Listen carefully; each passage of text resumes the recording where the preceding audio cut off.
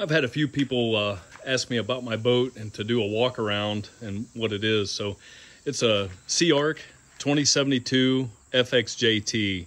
I really don't know what FX stands for, but it's a jet tunnel. It's 20 feet long and the floor is 72 inches wide. From rail to rail, with the gunnel to gunnel, it's 96 inches wide. And of course the floor is 72 inches wide. I've got an 80 horsepower. It's a Yamaha 11580 jet. So that's a 115 power head. And once you put a jet lower unit on it, it reduces about 30%. So it's 80 horsepower at the jet. If it had a regular outboard lower unit on it, it'd be a 115. And it is a jet tunnel. So there's the tunnel that feeds the jet, and it allows your jet foot to sit up above the bottom of the boat. So as long as if I can get over it, I'm never going to hit my motor. That's the whole point of a jet.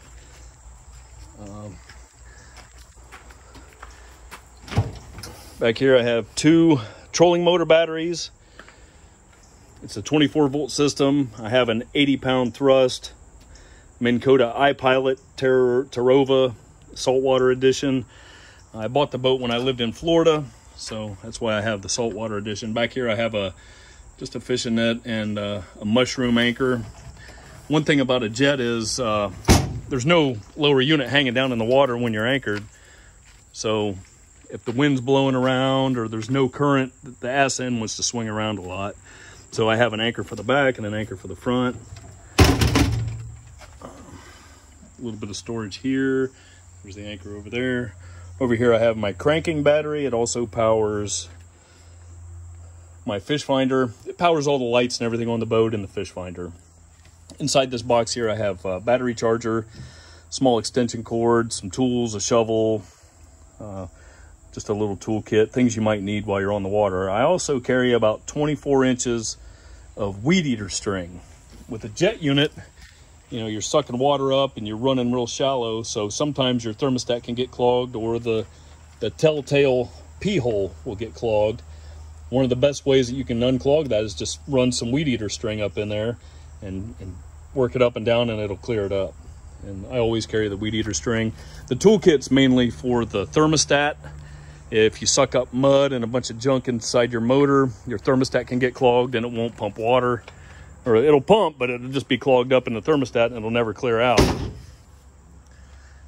It's got a seat base back here for rear fishermen. And most of the time, I mean, I love to fish, but half the time I'm just riding around having fun. So I got it set up right now with just 3 seats in the back. And these seats are on what's called a J-track. They just kind of hinge in there, fold up. You can slide them any way you want, get them positioned for good balance. And then the driver's seat is up here. It's the center seat was the driver's seat when I got the boat, and then I bought this one here. It's a little more comfortable. I figure I'm the captain and I can have a more comfortable seat. That box there is a live well. It takes water in from the back and it's aerated, so you can fill it. But I don't use it for a live well. It's more of a bait well is what I would call it. I mean, I don't know what kind of fish you're going to put in there unless you're fishing for bluegill or something. I usually only fish for catfish now that I'm in Ohio. In Florida it was reds and black drum, trout and stuff, but if I caught those I just put them on ice in the cooler. So I keep this cooler here just for drinks and everything. If I plan on keeping some fish, then I'll bring another cooler just to put fish in and it ain't a live well. I'm not a tournament fisherman. I don't care about keeping fish alive. I put them straight on ice. If I'm gonna keep a fish, it's because I'm gonna eat it. Inside there, it's just like I said, it's a bait well, but I have a cast net and some tackle and different supplies and stuff. And the console. Let me climb up in here.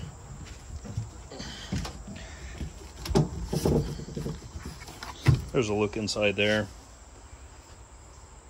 I have some pedestal mounts. I have a pedestal for the front, a pedestal for the back that I keep in here. It's rare that somebody's going to fish off a pedestal on this boat. Up on the console, got a little Lowrance H, whatever it is, a hook 5, hook 4, just a little 4-inch screen. It works good. It tells me GPS speed, the depth of the water, and the temperature. That's the only things I really care about. The water that I'm on, I don't need a GPS. I'm on lakes and little rivers around here. If you get lost, you've got a big problem. Underneath the console, got a little bit of storage. I have a little plastic dry box in there that I keep my registration, flare gun, and different safety stuff, all the legal stuff you need. You can put your keys and wallet and everything. And then I got a little tackle box there that just stays in the boat. And then I have some more tackle that stays in the underneath the seat here.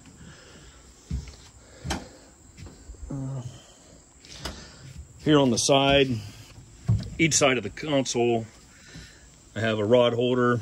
Each side has a bait knife, matching pair of pliers, and then I have these. I got these in Florida, just leaders, and they work really good for fishing for catfish. Everybody says they're too big and that the catfish can see them or whatever. I think that's a bunch of bullshit, because I've caught catfish, I've caught trout, I've caught redfish, everything on those things. And they're bottom fishing rigs for the ocean, but they work great in freshwater too. All this fancy stuff that everybody does, I don't think you need it. So up front, it's got the big deck. This whole rear compartment here is the fuel tank. It's a 36-gallon fuel tank. I've never, ever needed to burn 36 gallons of gas in this boat. Next compartment up is just storage. I have some tools and supplies and safety equipment and all. I keep all my life jackets in there. If somebody needs to bring a coat or whatever, you can throw it in there. Then there's the forward mounted seat, and I have the pedestal for that. This compartment up here is the anchor locker. And of course, down in there is my anchor. It's padded, that way when you're banging around and chopping a 3-degree V bottom boat, it doesn't bang too dang bad. And I got a couple of little lights that I bought here. They're just battery powered LED lights. I don't do much. I've done a little bow fishing, but I just kind of do it in the daytime. I don't care. That's the quick release mount for the Minn Kota trolling motor that I rarely ever use. Up here you have your plug-in for your trolling motor, and a tilt and trim switch for your motor, and then of course for your light, your navigation light to plug in. I've got monster rod holders mounted on the front deck, both sides. That way you can fish one person off the front. Moving back, I have 2 more monster rod holders, one there, one over there. That's for somebody to fish off the center seat. And then I have Scotty rod holders in the back.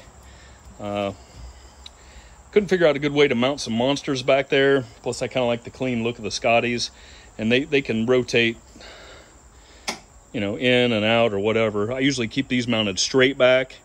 These are mounted a little bit of an angle, and then the ones up front are mounted straight out.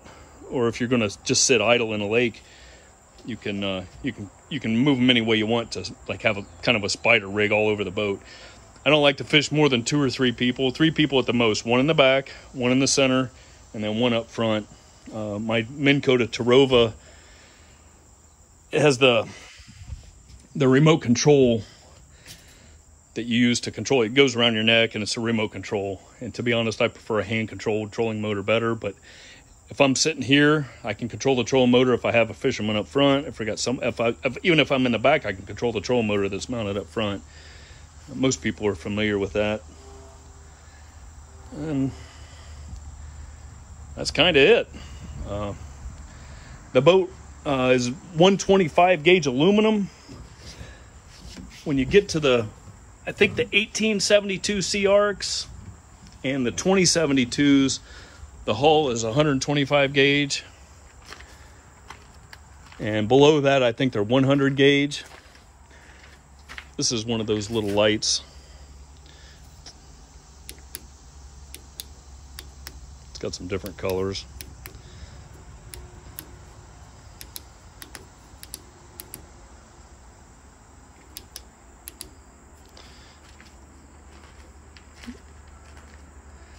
It's a pretty tough boat. The thing about SeaArk is, I mean, they're tough boats. Everybody that knows about John boats knows they're pretty tough.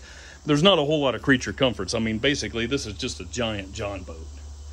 A big, strong, basically a commercial hull John boat. And that's what I like about it. I don't like a lot of fancy stuff. I got a fancy LED light here. A couple of bulbs are burnt out, it looks like. And I told you I had a pair of pliers and a bait knife on each side. I keep a fillet knife over here and some grippers. To be honest, I've never actually used those. I usually just lip a fish or grab it. So, but they're there just in case. I keep a machete over there and some flagging tape. If I want to do bush hooks or set a trot line or whatever, I can flag the limb. And if I got to cut some brush out of the way or whatever, I have it. The boat runs, when I first got it, it had an aluminum impeller with an aluminum sleeve, of course, from the factory. With just me by myself, it'd run about 32 miles an hour with a light load and only about 10 to 15 gallons of gas. If I had 3 or 4 people in it, it'd run about 29 or 30. Since then, I had put a couple of posts on some Facebook pages. I had my aluminum impeller imploded. I mean, it just broke. Came apart. I didn't hit anything, didn't do anything weird. The dang thing just came apart.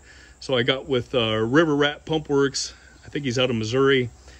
And got a stainless steel impeller. It's a little bit different cut. And the day that I went to test it, and I haven't had the boat out since, the day that I went to test it, it was really rough out, big white caps and everything. And the boat does pretty good in white cap, but still, I mean, it's an aluminum boat and you'll beat your shit out of yourself. It's not that it cavitates or anything like that. You just trim down a little bit and hammer down. And the boat's big enough, being a 2072, it can handle some chop, but you just beat the shit out of yourself. So I got up to 29 miles an hour, but it had a lot more to go. I'm hopeful that it's going to hit probably 35 miles an hour with the new stainless impeller. It sure seemed to jump out of the hole a lot quicker. It got up on plane real quick, and the acceleration was, I could feel it. It was significantly better than the stock impeller. One of the things a lot of people, anytime I post a picture of the boat, everybody asks me, what is this? What is this thing? Well, it's a stick-it pin, and some people call them a spud pole. Look over here. I have the pole down here. It's kind of like I call it a human-powered power pole. You just run it through there. You pull it out of these mounts here. And run it through the tube back here. Sticks down through there and sticks in the bottom of the lake or the river or wherever you're at, and it acts like a shallow water anchor is all it is. What else can I think of?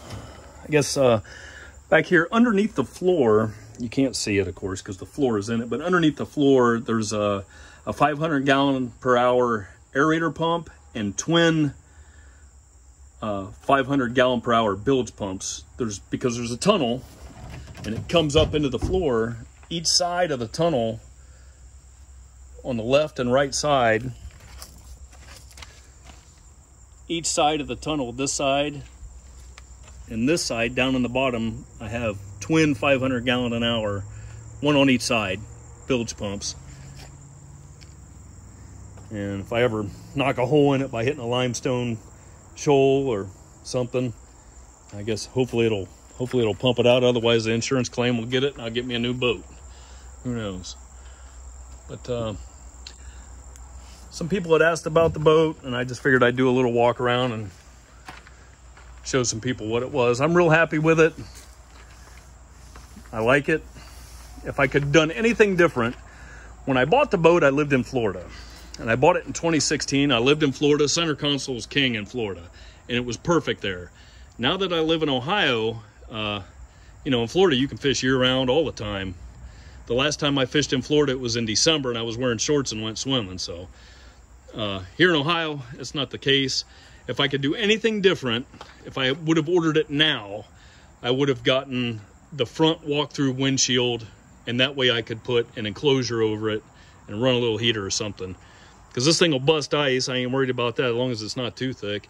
But I guess until then, I'll just wear heavy clothes and waders and everything else. But it sure would have been nice if I had known that I was going to move to Ohio 6 months after I bought the damn boat. I would have ordered the forward console with the walkthrough, and then I could put an enclosure over it. But anyhow, if you got any questions or whatever, leave them in the comments. I'm no pro YouTuber or anything, so give me a break when it comes to some of this. Just a guy with a cell phone walking around in circles talking about his damn boat.